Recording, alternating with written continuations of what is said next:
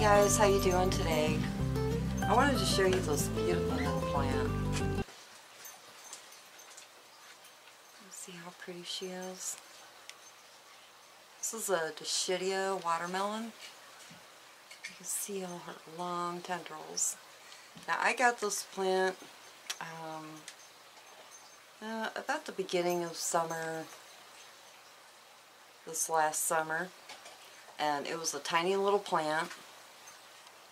I don't remember exactly how long or how big it was, but it's grown quite a bit for me. You can see all the newer leaves on the bottom of this, and then plus all those. And I love this plant. I love the Dishidias because they're very much like a Hoya as far as how you grow them. They're very easy to take care of. If you love Hoyas and you have Hoyas in your collection, you know how easy they are to take care of. Let them dry down, give them some water, and they like bright light. So they're just like a Hoya. You get a little, there's a lot of different Dishidias out there, and you just get a little bit more in some of them, you know, the color. I mean, you can see how pretty this one is. You can see why they call it watermelon, because it does look like a little watermelon between the color of the leaves and then the shape, like a little ovalus shape of the leaves. It's super easy. I want to repot her today. I got a little terracotta pot that I want to switch her over into. When I first got her, she didn't really have a very good root system, so I kept her in plastic so it was a little bit easier for me to take care of and keep an eye on, because I wanted her roots to, you know, grow out. So, and you want to pot them the same way. You want a light, airy soil mixture, something that you know, gives the roots a lot of aeration, just like any other plant. So I've got my soil mixed up. I've got just any old potting soil. I don't buy anything specific.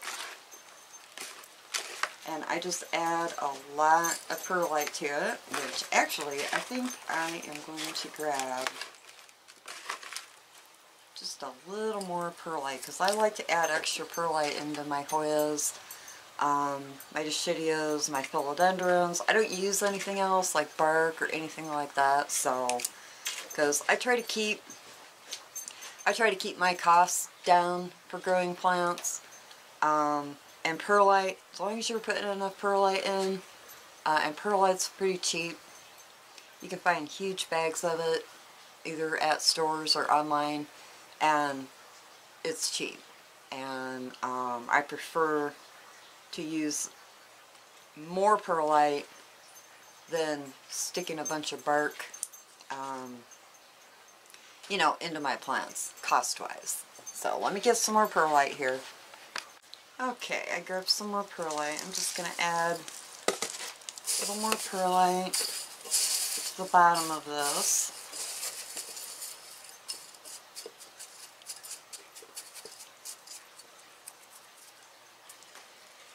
But these will grow good. I'm going to put my tag in here. Set it, every time I set it off to the side, I forget it, and then like 3 days later I'm like, oh, I forgot my tag. So I watered her. I like to water my plants right before I pot them up. You know, like a day or two ahead of time, because that way they're nice and hydrated. They don't shock so much from repotting. And any plant is pretty much like that. And even a plant that you're going to propagate, make sure you water it really good before you repot it or propagate it, because they won't go through so much stress. So I'm just going to loosen this up. I can see I had a lot of, when I potted her, I had a lot of cocoa coir peat in her pot. Because like I said, I was trying to get her roots to, take a look at her roots. You see her roots all right here? She's got a nice little root system now. So I'm just going to pop her down in here. Try to get her over here in the middle. Sometimes I am so off with my middle. And then I look at a plant later and it's like, oh, it's all the way to the side. I mean, sometimes I do that on purpose, but, you know, if I'm trying to put a pole in. Okay, I need to get her up just a little bit higher. I don't want to bury and rot her out. I'm just going to sprinkle in more perlite around her. And add a little more soil. Now you can grow these south window, a west window, under a grow light. In the summertime, she was out on my front porch in sort of a a northwest area on my front porch. But when I brought her in, I have 5000K LED cabinet lighting, under cabinet lighting that I use in my kitchen. And that's what I've been growing her under, and she really, really likes it. She's growing very well for me now, especially under that lighting, preferred to the north part of my porch. But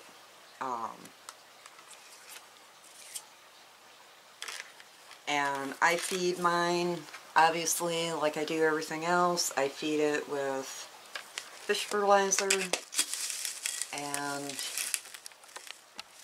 they love it. That's not going to hold. Yeah, it is. And I usually every time I water, I'm putting fish fertilizer in my water every time. I can't really tell you how much. It's about, I use my cap. I just fill my cap up and dump it into my 1 gallon bucket, or watering bucket. And it's probably about a teaspoon. So, bright light, just like a Hoya. Let her dry down, just like a Hoya. And they do very well. And I just water, when I water her, I need to add just a little bit more soil in here. But when I water her down, I just let the water go all the way through. Soak her down, just like you do most of your houseplants. But I'll wait for the water to start coming out. And then I like to let mine, there, it's coming out. It's bubbling. Must have some air pockets in there. I'm just going to lightly push it down.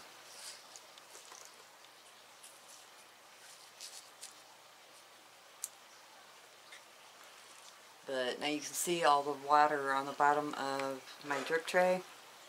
I'm going to let her sit in this, and I want that to soak just in case there's only any dry areas around in my soil, because you'll get that a lot, especially with older plants that have been in the same soil for a really long time.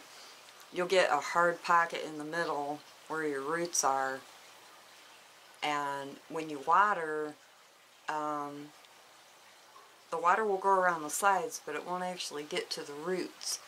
So, you know, the whole middle of your pot can be bone dry. Even with water coming out and you think, oh, I soaked my plant. Well, in most cases you don't. So, if you water a plant and you see it's still having issues, you're going to either, one, repot it, break that root system up a little bit, and then I'll turn my plant back around here so y'all can see it better. Break that root system, pull her out of her pot, break that root system up a little bit, either up pot her or put her back in the same pot with a little more fresh soil, or at least some, if your soil's still good and it doesn't stink, you can reuse that soil. I do it all the time because I'm not going to waste my soil.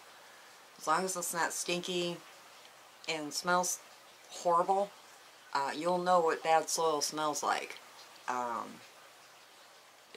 Soil naturally has like a very earthy smell to it.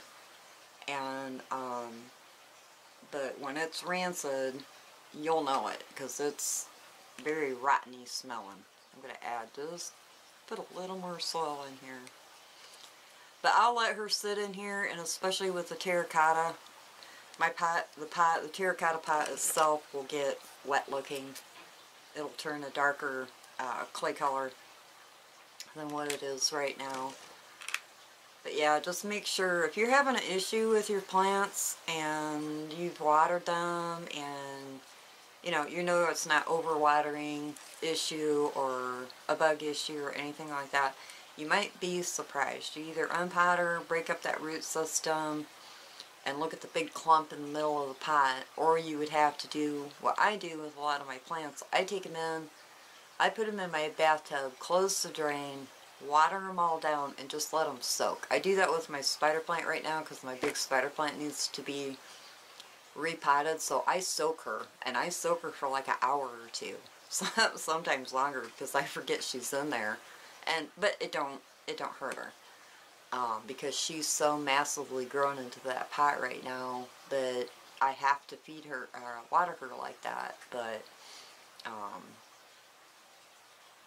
anyways, that's it. I went way off into another tangent, not tangent, but direction. But Dishidias, I have about 3, and they're very easy. The ones that I have are very easy to take care of. I take care of them just like I take care of my Hoyas, and they're a super easy plant. Some of them can be a little pricey, but if you just get cuttings, you don't have to buy a big full plant and spend $60 or $70 or whatever dollars on it. Get a cutting and pay cheaper, go a little cheaper with it. It's so much more rewarding to grow a plant from a cutting than it is spending that kind of money and then possibly killing it. So, alright guys, I am going to let you go, and I will talk to you later. Beautiful little plant. I recommend it. She's very pretty. So, talk to you later. Bye. Peace.